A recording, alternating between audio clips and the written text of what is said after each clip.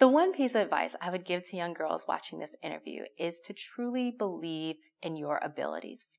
I was fortunate to have friends and family around me that encouraged me throughout my entire life, but I know absolutely that is not the case for everyone. And so what I would tell young girls is that it is very easy to get pushed into roles that others feel are more traditional or they feel are right for you. And you know yourself the best. If there is something that you want to do, then you should absolutely shoot for the stars and do it.